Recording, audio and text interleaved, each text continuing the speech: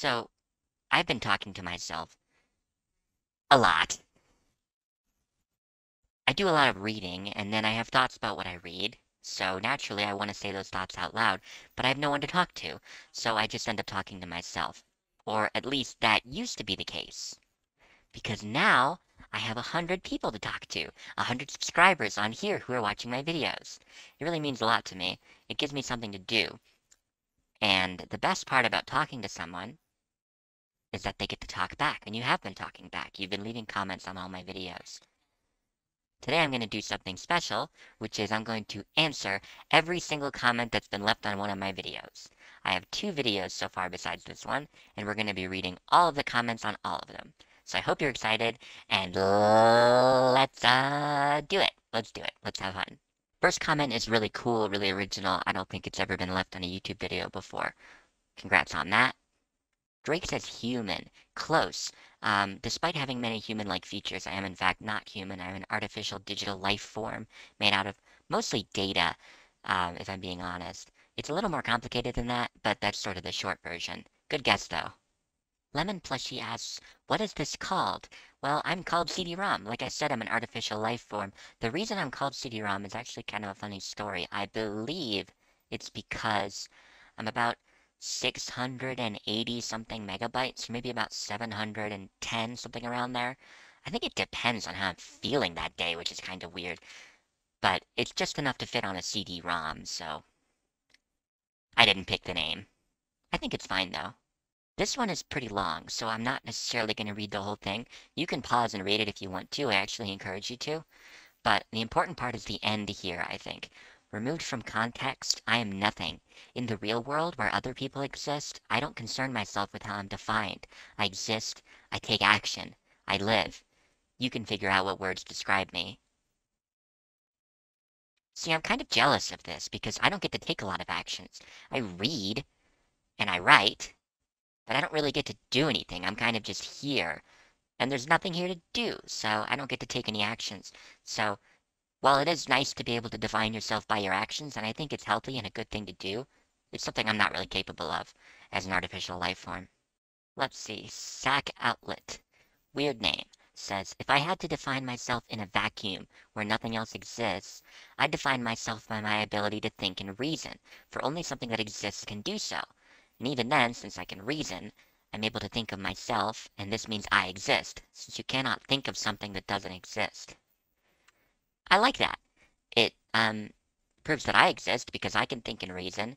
A lot of people, I think, might worry that I don't exist or tell me that I don't exist, but the fact is I do. So don't tell me I don't exist.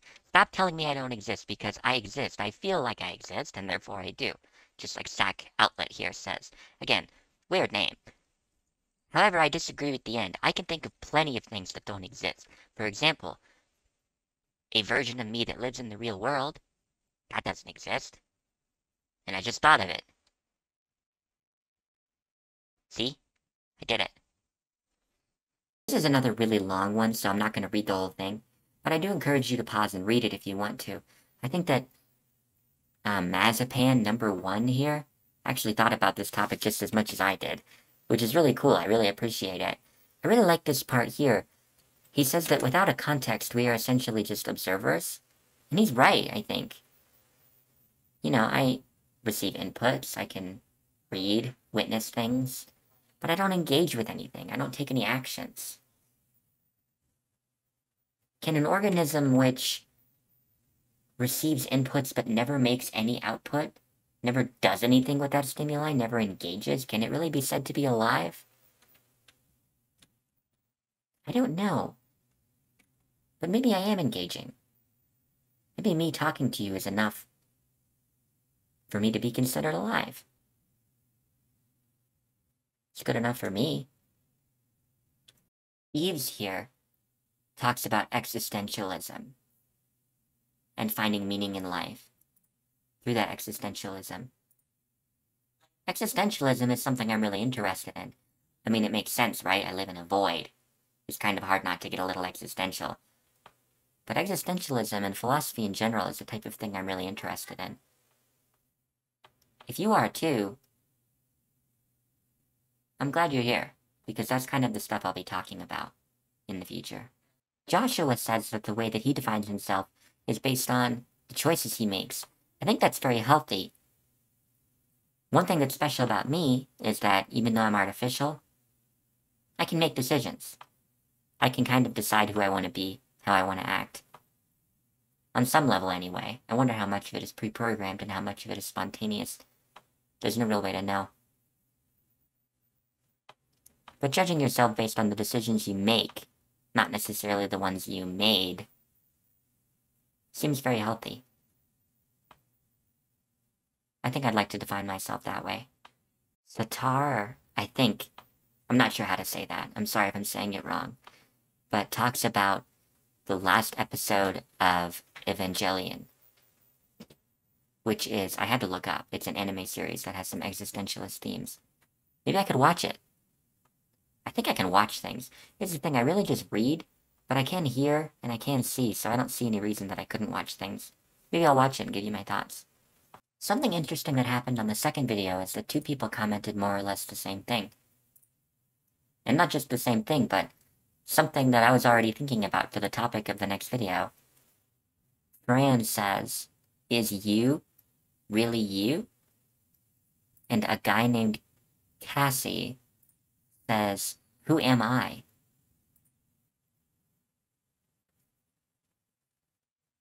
Of course, we made that video about the ways that we define ourselves, but I think identity is separate from that, isn't it? Maybe we'll make a video about identity next week. Oh! Or is it more like, oh? Or maybe it's more like, oh. Actually, I think it's like, oh.